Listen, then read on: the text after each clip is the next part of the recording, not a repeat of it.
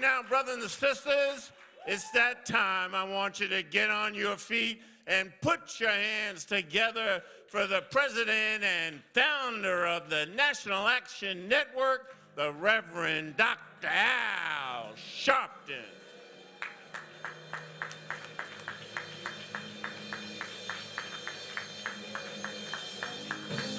No justice, no justice, no justice, no justice. What do we want? What do we want? What do we want? When do we want it? When do we want it? When do we want it? When do we want it? Fist bump the person next to you, tell them you love them.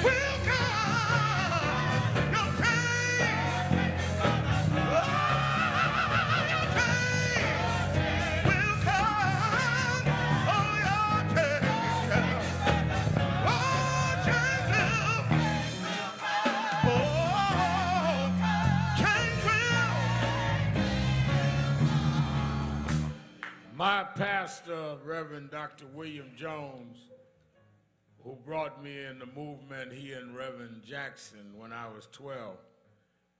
As time went on, his daughter, Jennifer Jones Austin, became very ill. And even here, we did a blood drive for her. Family did not know if we was going to lose Jenny. She talked about her mother this morning, and all of us prayed and did what we could, but somehow God brought her through. Little did her mother, Natalie, and others know that not only would God spare her life, but God would put her in the forefront of changing the Constitution of the state of New York. If you don't give up in your weakest moment, if you don't lose faith when it seems like it's all against you, God got more for you than the present condition you're in. Just hold on and your change will come. Your change will come. Your change.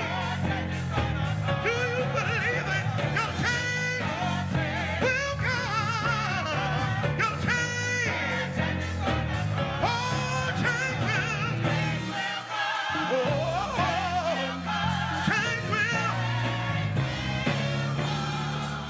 They had predicted there would be a red wave, and that all over the country, that red wave was going to change the setup in this country. They predicted that they would win overwhelmingly 30, 40, 50 seats in the House of Representatives with a red wave. They predicted that they'd have the Senate. But this morning, they're still counting votes. in Nevada.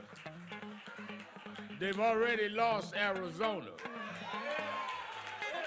And they are on their way for a second-run showdown in Georgia. I went up to MSNBC yesterday to be a guest on somebody else's show. And they asked me, they said, you never seem too concerned about the red wave. I said, well, you know, I come out of a religion that we don't get afraid at the banks of the Red Sea. If you believe in the Red Sea, you don't have to fear the red wave, and your change will come.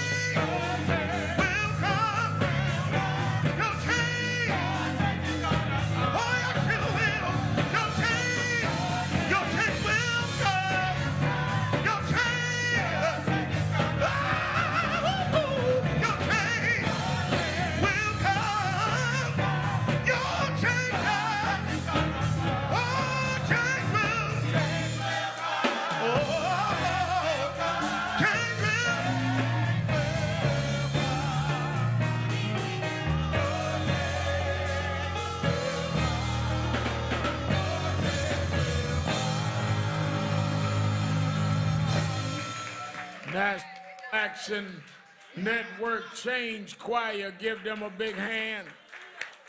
Give them a big hand. Certainly we're happy to be with you another Saturday morning for the Saturday Action Rally. For you that are here live in the House of Justice, 145th Street in the village of Harlem. And for you that are listening live on 1190 WLIB AM in New York, and for you that are watching on our various platforms, wherever you are in the country, we are happy to join you in your homes and wherever you may be to give our report on where the action is. Give a hand to our presider, Attorney Michael Harding. Our musical director, Brother Minister Tyrone Richardson, and of course to our, give him a drummer, Chris, and the guitar player, son. And we're certainly glad to be blessed this morning with a word from my friend and brother down through the years, who gave us such a dynamic word, Reverend Dr. Frederick Crawford. And Reverend Crawford is one of our leading faith leaders in the state, and we're honored to have him in the house giving that word from Union Grove Baptist Church.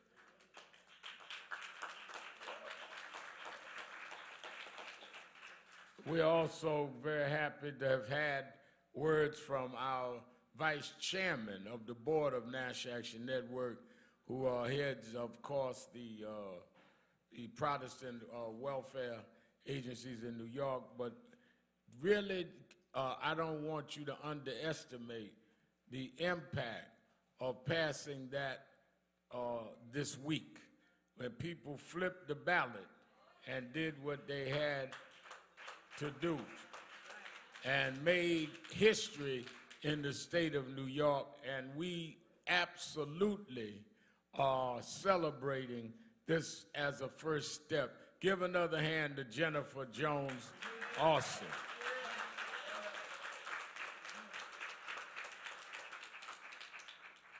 Now, we let me say this, and I got a lot of ground to cover, and I'm going to try to cover all of it. First of all, let me say that I want to announce the passing of National Action Network member Margaret Lamb. And Mother Lamb passed this week, 99 years old. And she passed this week, and she was a faithful member here till her family moved to the North Carolina, but she was here every Saturday. And she was in the house at the Audubon Ballroom in 1965 when Malcolm X was killed. And she said, just like she was there with Malcolm every Sunday, she was here every Saturday. In fact, when Mother Lamb made sure, she said, Mal, I know you come out the King movement, but hang that picture of Malcolm up here. She brought me that picture and made me put that picture up. And we'll be funeralizing her next Sunday at 2 p.m. at the First Bethel AME Church on 132nd Street. That's between, I believe, Lenox and 5th at 2 o'clock. I want all the NAN members to be there for the funeral services of Mother Lamb. Then on next Saturday, the 19th, at 2 o'clock, we're going to Englewood, New Jersey, where the Englewood police killed this young brother, 22 years old, Bernard Placid. Stand up, the family's here with us, been with us. And we want many of us that can after the rally to come and go with us to Englewood. We'll have a bus here to bring you there and back because we want to stand up for Bernard. Let that family know we're going to McKay Park in Englewood, New Jersey to support them on next Saturday. This is an action movement. We don't just pontificate and proselytize. We are action. When Barack Obama spoke here once, he said that this is not the national procrastination movement, it's the national action movement. And that's what we do, and that's why we were all involved in getting the racial justice. Let me tell you something we're going to do with this legislation. One, we're going to make sure it's enacted right, because legislation on its own does not mean it is going to be enacted and enforced. You have to make the law and enforce the law and monitor the lawmakers. But we're going to be on that, and then we're going to bring it around the country. Jenny and I have already talked about how we need to really deal with what cities and where we are going and how we get there and how we strategize. So we are certainly going to be on that, and we're going to be diligent in that effort. Let me also say that we are really keen on the fact that here in New York, with this whole battle of who was going to have the minds of the public, one of the things that I think that we have allowed those that are contrary to the interests of our community control the narrative of what was going on. If you watched a lot of the media and the commercials, you would think that every black in New York or Chicago or Atlanta or every major city were hoodlums and thugs and criminals. Now, there is a crime problem in some areas, and we need to address it. But every criminal is not black. And every black is not for protecting criminals. And the demonizing of it, they stopped me the other day coming out of 30 Rock. Said to me, well, what do you think about hip-hop and crime? First of all, hip-hop does not become synonymous with crime because a rapper got killed. It is wrong. Those that have criminal lyrics, we deal with that. Those that don't, there are many constructive, positive people in hip-hop. And it didn't start in, entertainment didn't start getting violent with hip-hop. I remember R&B singers used to have shootouts. Country and Western singers have had violence. Don't try and stigmatize just one genre to fit your racial profile. And one of the things that I have resented is the way they have overreached and tried to, in many ways, vilify and destroy the image of the District Attorney of Manhattan. The District Attorney of Manhattan became the focal point of the Republican candidate for governor, who went overboard. And I think that it is wrong. We can all make our points. We can all do what we feel is right. But to distort and outright race bait is wrong. And I'm glad that he is here with us this morning. I want him to give some words to District Attorney of Manhattan, the Honorable Alvin Bragg.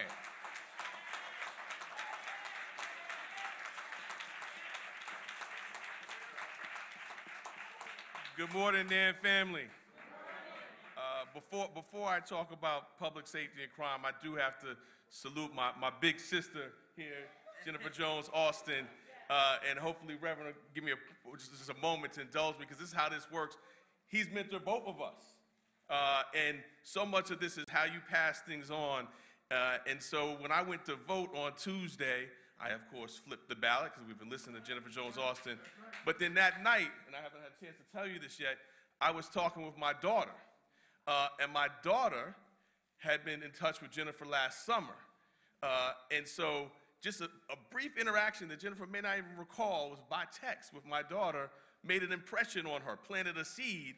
And when I came home from voting, she said, "Oh, was that what that's what Jennifer was talking about, flip the ballot?" Yes, that's exactly what it was. And that's planting that seed, which Reverend Sharpton has done with so many in our community and mentored so many of us, and so happy to benefit from Jennifer doing it to my daughter. So it's not just the work in all the community, it's person by person and child by child. So thank you. Reverend Sharpton said he was on someone else's show, and I had a chance to catch some of that, and I think he put it just right when he said, the extremists lost, right? The extremists lost. And he used the word this morning, just a little while ago, race baiting. I had an opportunity to see some of those commercials that the Republican gubernatorial candidate run. I think I was the only black face in some of those commercials. Isn't that something? So glory be to God that we have smart voters in this state, and I want to particularly salute the voters in Manhattan. Last year in November, I was elected district attorney by 84% of Manhattan voters. On Tuesday, by almost the same identical number, 82% of Manhattan voters rejected that race-baiting nonsense.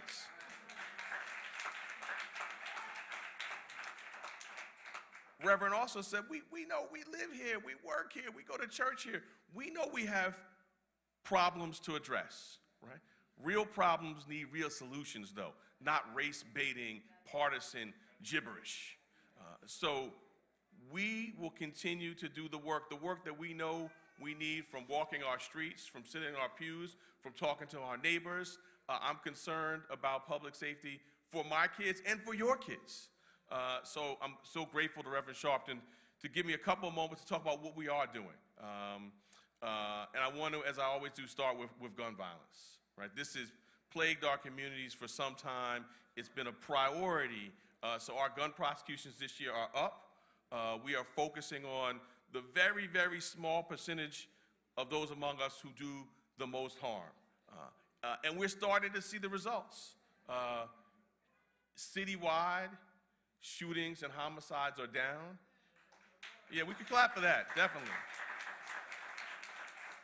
And you might not know it from what you read, but I'm here to tell you that they are down further in Manhattan. So we're going to keep on doing those kind of prosecutions. We're going to keep on doing hate crimes, sex crimes, domestic violence, all the things that we need. We're going to keep on doing that and doing that in partnership with you. But what we also are going to keep on doing is the work that we know we need, the investments in our communities, right? So we know we need to improve our mental health infrastructure. A lot of the things that people are talking about are coming out of this once in a 100-year pandemic and the dislocation. So we are investing in the district attorney's office, connecting people who need help to services like mental health and substance use disorder. We're doing that every single day, and we're going to keep doing it. We also have been talking about and actually using the law to help those amongst us who the law has been used against. What am I talking about? Workers and tenants. So we recently started a unit, a housing and tenant protection unit, because we know affordable housing is at the root of a lot of this, right? And we want to be a part of the solution. We know we have unscrupulous landlords who are harassing tenants out of their homes.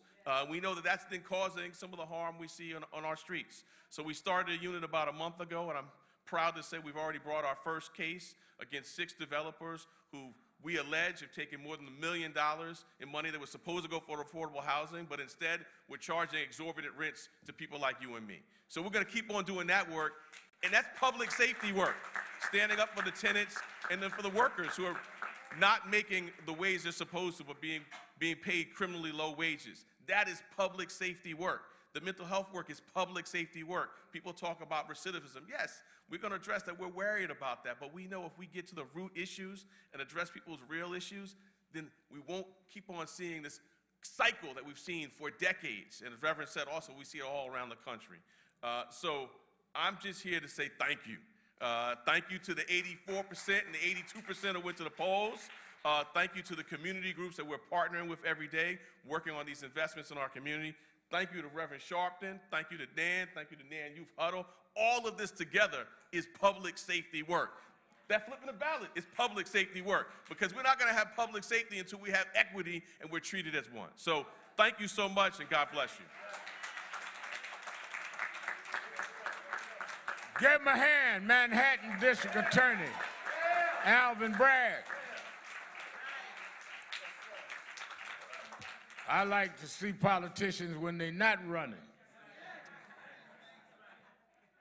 Let me say this, around the country, the fact that the Democrats did not take the political beating that was expected does not mean we don't expect them now to stand up and fulfill what we need fulfilled. We must not compromise on the John Lewis Voting Rights Bill.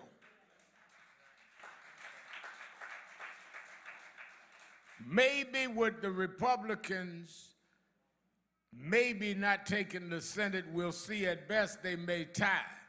Maybe one or two of them will understand why they need to vote for that bill now. And we need to make sure every Democrat votes for that bill. President Biden was on my daily radio show last Monday and said they're going to reintroduce that bill. We're coming back with George Floyd.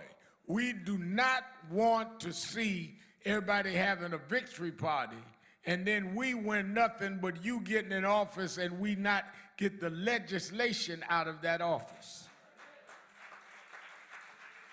So I want the people around the country watching us on Impact Television, welcome our Impact Television family. I want y'all working with our chapters, and I want us working here. Now, as we organize on December 9th, which is about 3 Fridays from now, the documentary that John Legend's group have put together, have put out on my activist life from when I was a teenager under Bill Jones till now, called Loudmouth, is going to be in 30 cities in theaters starting December 9th. I was teasing some folk in the office that usually civil rights leaders had to die to get in the theaters. You may get a documentary on TV, but in the theaters. And but we're going to use it as an organizing vehicle. In every city, we're going to have people in front of the theaters telling people you need to join National Action Network. I'm not an actor in the movies. This is about a life of activism, and we want to turn it into activism. It's going to be in 2 theaters in New York. We're going to sign people up here that'll be loudmouth activists. You know, when, D.A. Bragg, when they came to me and said they wanted to name it Loudmouth, I told them that unlike many before me, Jenny, I was born and raised in Brooklyn, which was part of New York City. I didn't come out of Atlanta like Dr. King or Greenville like Reverend Jackson. In those cities, you could put out a press release, have a rally, and you would get the attention of the city. Well, in New York, where I grew up, we had to compete against Times Square, Broadway plays, Statue of Liberty, Apollo Theater. You had to be loud to get attention in New York. You had 5 boroughs, and every borough had a different character. Reverend Crawford, we had a minister's council in every borough. You had the Empire State, but then you had Brooklyn and Queens. So you had to cut up to get cut in New York. So when they talk about loudmouth, yeah, I was loud. That's why we was heard.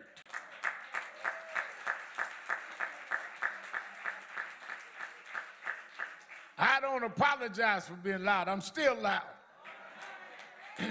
And I'm going to stay loud as long as there's something to be loud about. We're going to be loud in Inglewood next week. We got stuff to be loud about. Don't apologize. So we're going to make T-shirts and get tote bags saying, yes, I'm a loudmouth going to see Reverend Sharpton's Loudmouth movie. Y'all that want to be loudmouths around the country, be in touch with us, www.nationalactionnetwork.net. You here that want to spend an hour or 2 with us, sign at the counter, and we're going to rotate every 2 hours and give you stuff. I want to use it as an organizing tool, and it's a good documentary, and you know, we have reserved people, but some of us got to dramatize this. Some of us have got to make sure we are not ignored, and that is part of what we have to do. Now, part of that also is the science. I spent some time always trying to break this down to our huddle leaders. There's the science of organizing. Don't be loud to be just loud. Be loud with content. Yes, sir. Yes, sir. I'll never forget that young brother that got all incited, Gwen Carr, in Ferguson years ago. And they were out there, were talking all this talk and this violent talk while we were there trying to get justice for Michael Brown. And he went through something in one of the stores, got caught on camera. They put him in jail, 6 years. None of the folks that was rallying him went back to see him. Same thing just happened in Louisville. There is a difference between anger performance and anger. I heard somebody call it angertainment.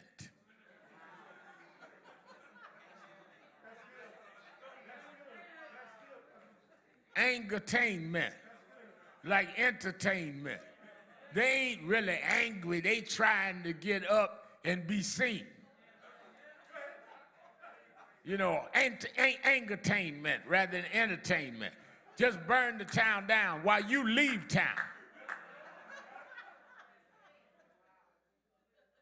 And then others got to pay the price for your angertainment. I heard somebody say that I didn't create this slogan, but I'm going to take it and actually get it. We're going to have that hashtag by the end of the day. Tomorrow I'm going to take credit for it, but today I'm going to admit I heard it somewhere. We strategically were loud. When they killed Michael Griffith over 30 years ago, our marches made them have to deal with a special prosecutor. But let me tell you the continuity of the movement. That's why the movie is important for you to see.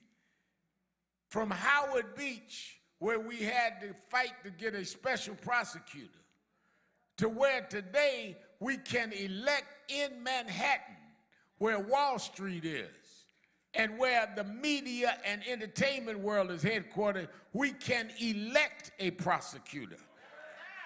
That is progress of a movement.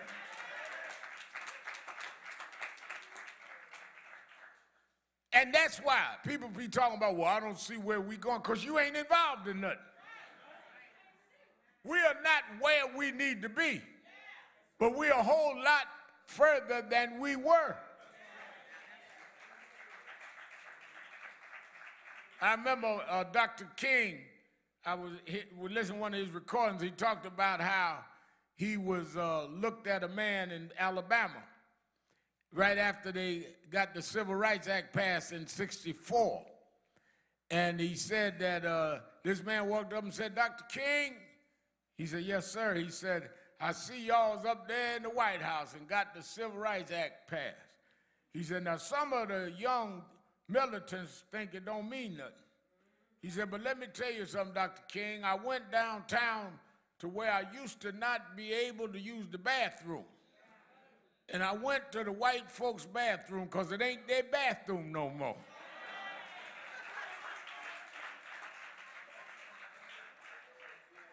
And it might not mean nothing to the youngins. This is the man talking about the King.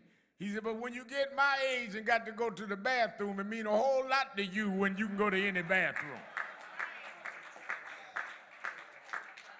And he finished by saying, we ain't where we gonna be.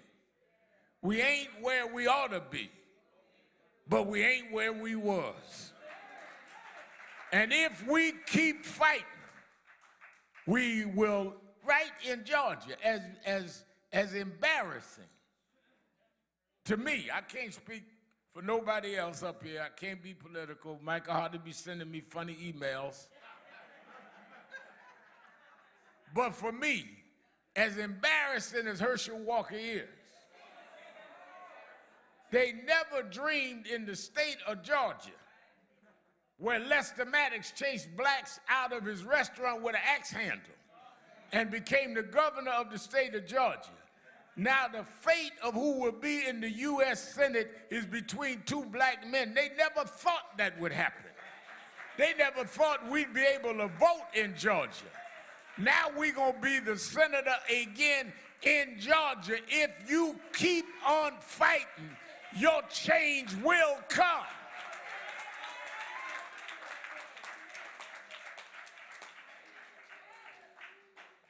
There are those that make a career out of condemning everybody that gets something done, because their way of being known is condemn everything. But let me tell you something. It's like, Jenny, it's like being in a football game. I learned from some of my mentors in Breadbasket that your father headed up here. One activist leader, mentor to me, said to me, Reverend Al, let me tell you something. I said, what? He said, being an effective leader, an activist, I wasn't but about 13 or 14 at the time. He said, it's like playing football. He said, half of the stadium is going to cheer you, and Alvin, the other half is going to jeer you.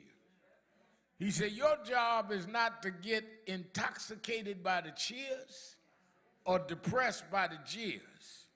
Your job is to keep your eye on the goal line and get the ball across the goal line and score. And if you are running and they come 300 pounds to tackle you and criticize you and be unfair to you, then that must mean you the guy with the ball. Ain't nobody trying to tackle folk that ain't got the ball. Ain't nobody talking about who don't have the ball. But if everybody is talking about you, scandalizing you, and trying to trip you up, it must be you got the ball. Put the ball in high grip and run for the goal line.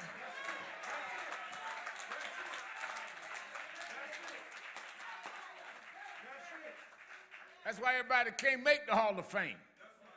Because you be too busy reacting to those in the stand. Folk to make the Hall of Fame score no matter how much they boo. Score no matter how much they scandalize you. And those that have brought us this far are the ones that kept their eye on the prize and kept scoring. That's all right, Doc. And I want y'all to be part of that. Reverend Clay, stand up, Reverend Clay, my brother and friend from Los Angeles here at Southeast.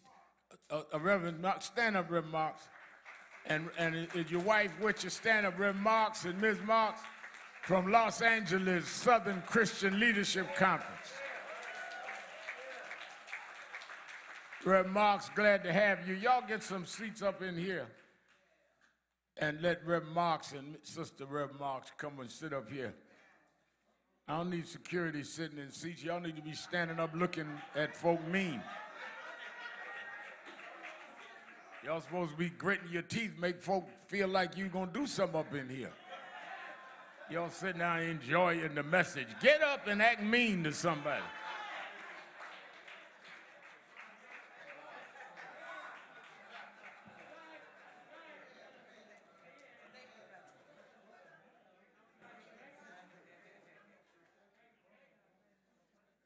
One of the things that we've got to deal with is now we must lay out an agenda, a national agenda on where we go from here.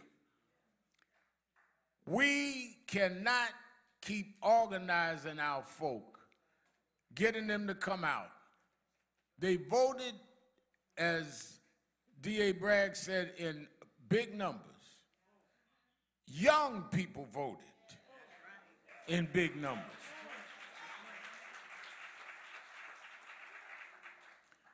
Black men voted in big numbers. So now the question is, what we gonna get for our vote? Let me tell you something, there's gonna be a real challenge for y'all in New York. While they were demonizing Bragg and demonizing us, they changed the districts. And New York State lost 4 Democratic congressional seats. 4. I was reading the New York Times this morning that if the Democrats lose control of the Congress, it will be in large part to the state of New York. Let me tell you something now. They lost seats in this state. And how we gonna fight that? They were able to do, they got a commission, some stacked by the governor, Cuomo, not Hochul. Then the courts, Court of Appeals upheld it. And they changed the lines. Even the head of the Democratic Congressional Committee lost his seat. Because you build movements and political engagement from the ground up, not from the top down. And one of the reasons Hochul and them won is they started getting on the ground because some of the folks started getting on them. Is that you got to get on the ground. That's why I don't care where I am. They're going to have my movie open with Hollywood next Friday, but I'll be here next Saturday. I know where movements don't come from Hollywood. It comes from the ground up. You can build a long, tall building, and if something happens to the penthouse of that building, that will affect 32-story building. Penthouse gets hit by lightning. It will affect the top of the building. But if something hits the basement of the building, the whole building is in trouble.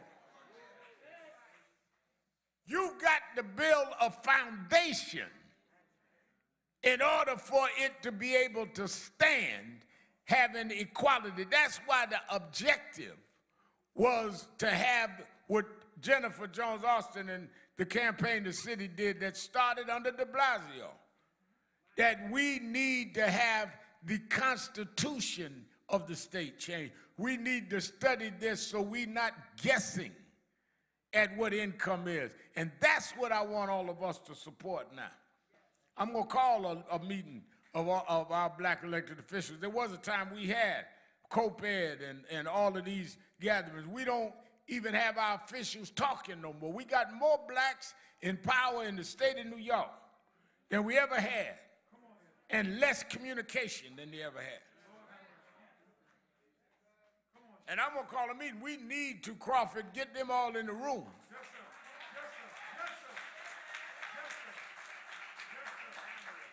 And say, why can't we come together on crime? Why can't we come together on income equality? Why can't we come together on what's going on with gentrification?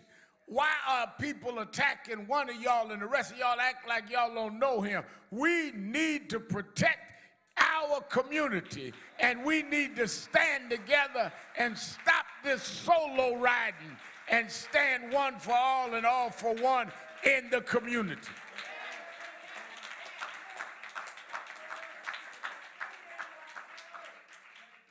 Everybody got their lane. One of the reasons why it's good that the so-called legacy civil rights groups, we've been working together for 10 years. Urban League, NAACP, National Action Network, Legal Defense Fund, a Black Women's Roundtable, Lawyers Committee. All of us, 8 of us, got together when Obama got in and said, we're going to work together and we're going to try to have access to Obama's administration, push from the inside and keep the pressure on the outside. And everybody got a role. Our role, Nan's role, was what we do, direct action, nonviolent movement, Reverend Mark, and that's what we did. We had all the big marches, and still do, in Washington, and all of the protests. Urban League dealt with the corporate structure.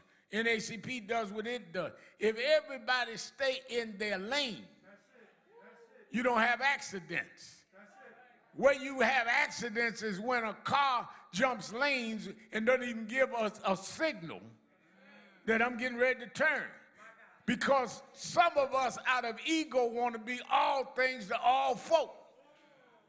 Stay in your lane. Alvin been downtown as DA for what, 2 years, a year? 1 year. I ain't been in his office yet because I ain't a DA or a prosecutor and don't want to be a defendant.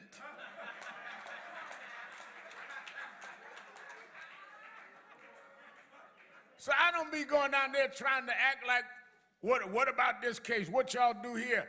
I ain't in that lane. Something happened to violate civil rights, then I'll go down and talk to him. Some of y'all try to be everything. And can't be everybody that try to be everything end up being nothing.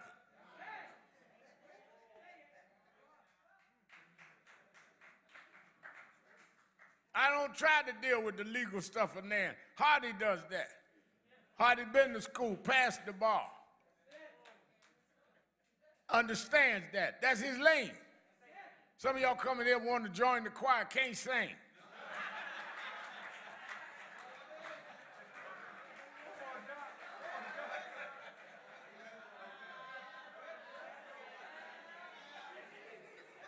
And you know, Minister Richardson try to be nice. Let you move your lips, but don't sing. And I tell Richardson, he ain't being mean to you, it come from me. I said, they can stand up there and move their lips, but Tisha gonna do the solos. Because Tisha can sing, you can just lip sing.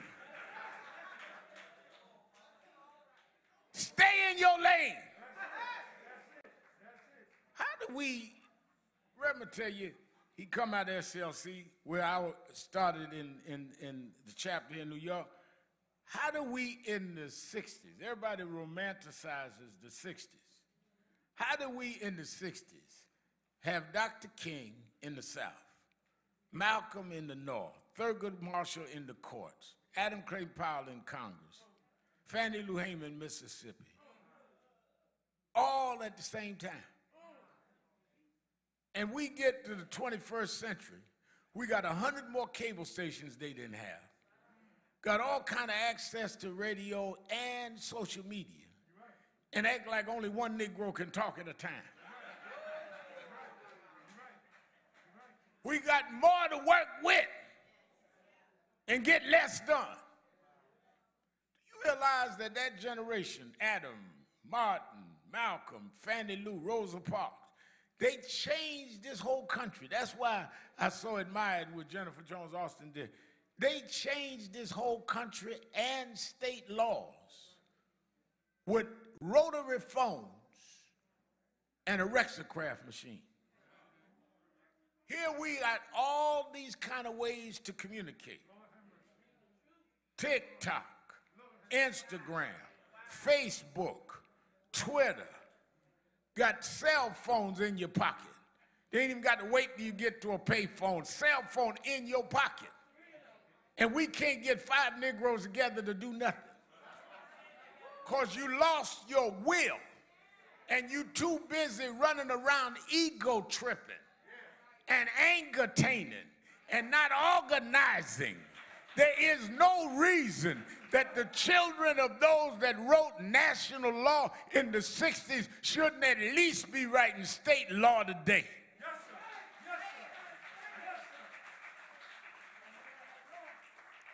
How do we measure the 60s? Civil Rights Act, 64. Voting Rights Act, 65. Open Housing Act, 68. We don't measure the 60s by who made the best speech standing on a ladder on 125th Street. And they had some great orators. I used to be mesmerized. But nobody remembers them unless they were part of getting those landmark things done. Just like yet everybody made a career out of jumping on Obama. I want to make Obama do this. We gonna do this, blah, blah, blah, blah.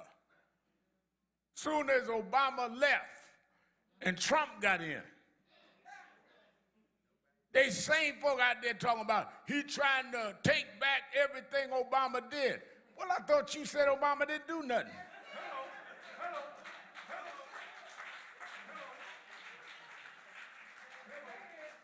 And you created the atmosphere for Trump to come. Because you too busy trying to get on stage that you don't understand the stage you set it. Like right now, everybody now flipping on Trump, talking about DeSantis. It's got the steam. And DeSantis is the new rising star on the right. And I ain't saying nothing against him. I'm giving him enough room. When you see the folk against you fighting, give them room. I'll give water to DeSantis or Trump. Y'all fight it out.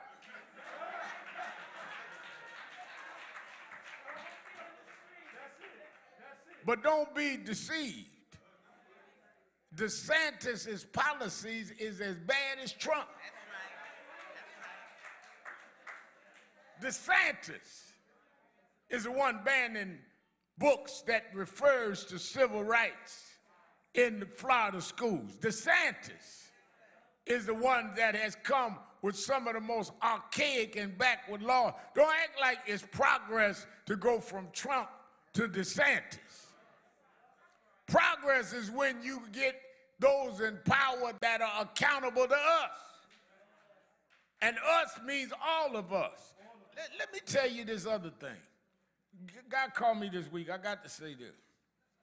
God called me this week and said, well, Reverend Al, you know, I understand all that about you talk about voting and all that, but I don't want to do nothing but get my reparations. I said, well, let me ask you a question. Who do you think gonna pay you your reparations? He said, I want the government to pay. I said, well, if you don't vote for folk to be in the government that support reparations, then how you gonna get them? If everybody in office is in office because you didn't vote and they against reparations, then who gonna pay you? Well, some things we need to do for ourselves. Okay, so let me get this right. I didn't go to the schools Hardy went through, so maybe it take me a longer time to figure this out. we gonna pay ourselves reparations? I mean, do you think about what you be saying?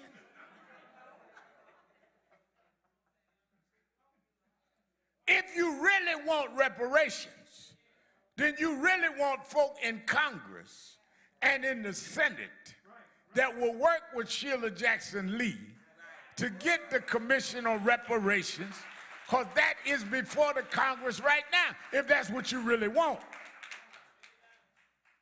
If you really want justice in policing, we got to put folk in the Senate and the Congress and in the state legislation that will legislate justice in policing. Gwen Carr, sitting here this morning, that got the Eric Gardner state law. It's against the law in the state for policemen to use a chokehold. She didn't get it. She didn't get it, and we that worked with her by going to Albany and going in front of the legislators, calling them a bunch of MFers. She did it by when we had to march, we marched. When we had to meet, we met. Whatever we had to do, the objective was to get the law. You caught up, I keep telling you now, on this actionation, angertainment. I told you about tomorrow to be all mine. You want to profile. You want to profile rather than produce.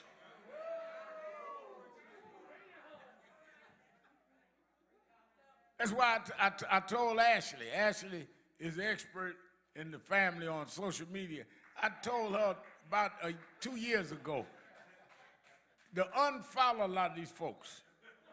You know, because they had everybody that was in the, you know, anybody in Mississippi that said something, they had me follow them. I said, unfollow all these folks. I don't even want that in my mind. I'm out here marching and sweating and jumping up and down the airplanes. And you got, I'm the new God posing. Look at my right side. Or you missed my new pose. I said, get all this mess off my social media. These Negroes are not serious. You trying to be GQ when I'm trying to change laws.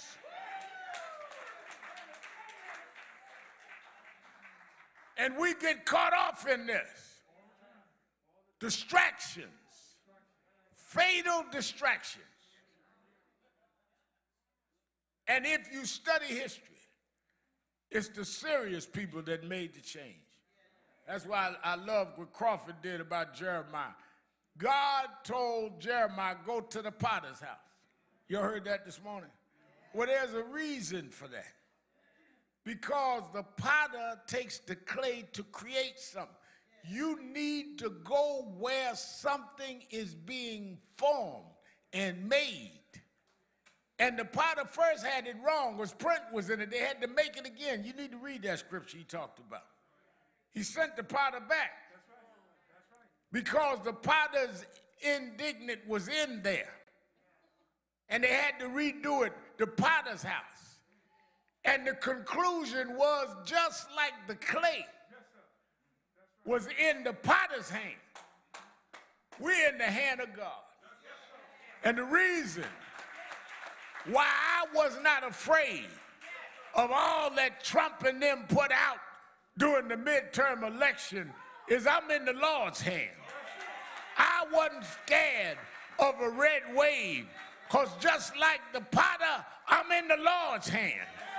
That's why I didn't say we're going to lose it all. We didn't gain it all by ourselves. We're in the Lord's hand. And if the Lord be on our side, if God be on our side, who can be against us?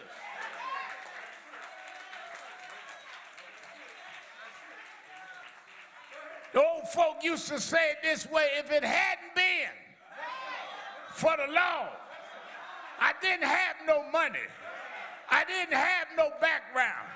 I didn't have no connections. But if it hadn't been for the Lord on our side, he brought us from a mighty long way, from the outhouse to the White House. If it hadn't been the Lord on our side, where would I be? Where would I be? Where would I be? He's got the whole world in his hand. Just like the potter got the clay, he got the whole world in his hand. That's why I ain't scared of the right wing, because they in his hand. He got the whole wide world in his hand. He's got the whole world in his hand. He's got the whole world in his hand. He's got the whole wide world in his hand. He's got the whole world in his hand. Oh, he's got the whole world in his hand. He's got the whole wide world in his hand. He's got the whole world in his hand. He's got the whole world in his hand. Oh, he's got you and me in his hand. He's got you and me in his hand. He's got you and me in his hand. He's got the whole world in his hand. He's got the whole wide world in his hand. Oh, wide world in his hand. He's got the whole world in his hand. He's got the whole world in his hand. Yeah, he's got the little bitty baby in his hand. Got the little bitty baby in his hand. Got the little bitty baby in his hand. He's got the whole world in his hand. Oh, he's got the whole wide world in his hand. Whole wide world in his hand. Whole wide world in his hand. He's got the whole world in his hand.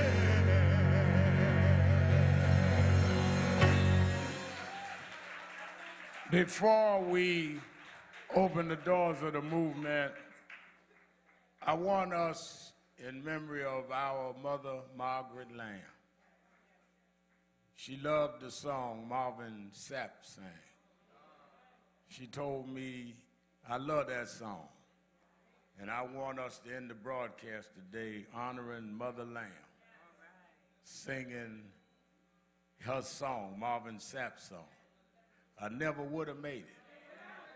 She told me one day, from Malcolm's rallies to Nan's rallies, I never would have made it.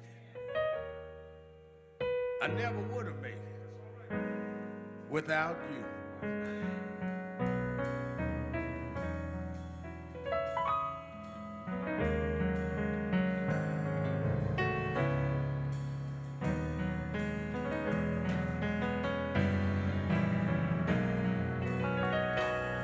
Never would have made it. Never would have made it without you. I would have lost